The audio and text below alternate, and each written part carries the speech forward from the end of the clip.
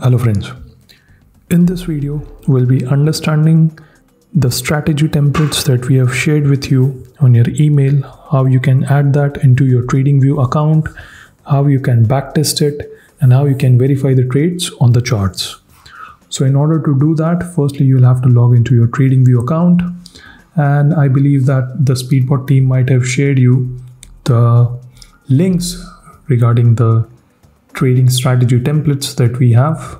So I believe that if you have these set of strategy templates shared with you, so it is pretty similar to the other templates. So the process in general is pretty simple. So as you click on any one of the strategy templates, so this is the window that you'll be able to see. So over here you'll be able to see the historical testing that SpeedBot has done. You'll be able to understand the literature behind the strategy template, how the strategy is working.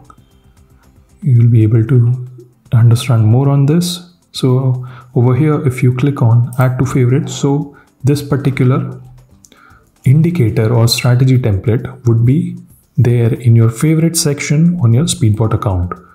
Let me show it to you. So right now I have opened up the TradingView chart. So this is for Nasdaq mini futures. So if I search for SpeedBot, let me just refresh it from my side once.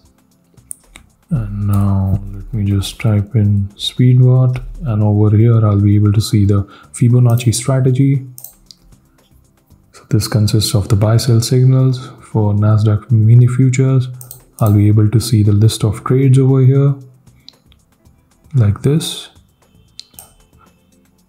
So this is a strategy template that you can use irrespective of the number of symbols you trade on. Let's say that if you are trading maybe XAU USD gold, or maybe you are trading in Euro USD or USD JPY, so you'll be able to add that from here itself. For example, for Euro USD,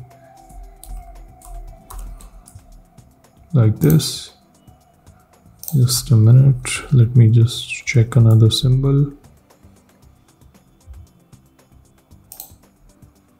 For example, this seems pretty illiquid. Yep, it's over here. I can see the strategy tester, how good or how bad my strategy is.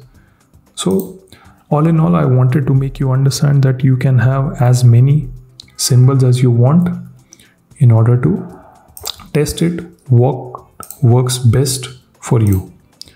So we'll be checking out other templates as well quickly. For example, this is a momentum based strategy template that I can use. So let me add it to my favorite section. If I go over here and I type SpeedBot, let me refresh it, and I type in SpeedBot, so I'm able to see the momentum band. If I add it like this, I'll be able to see, okay, let me add Euro USD like this.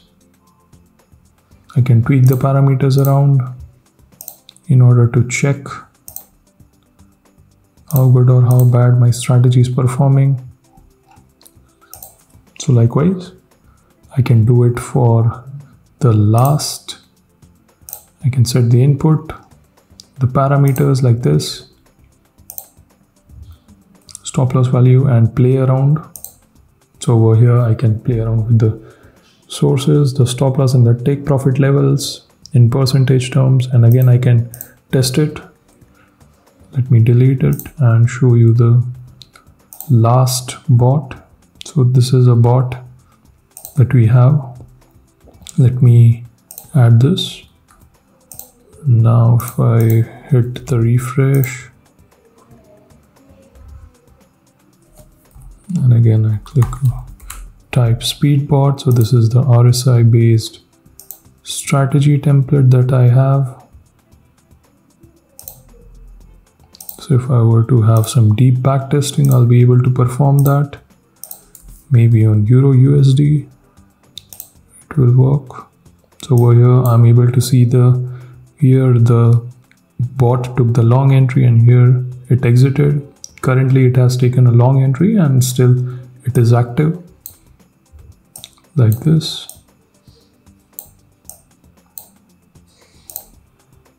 So you can check the performance summary. You can tweak the parameters again, like I mentioned. So that's how you can test out the SpeedBot ready to use TradingView strategy templates. If you have any concerns, then you can let us know. You can let our team know. They'll be happy to answer your queries. So thank you for watching this video.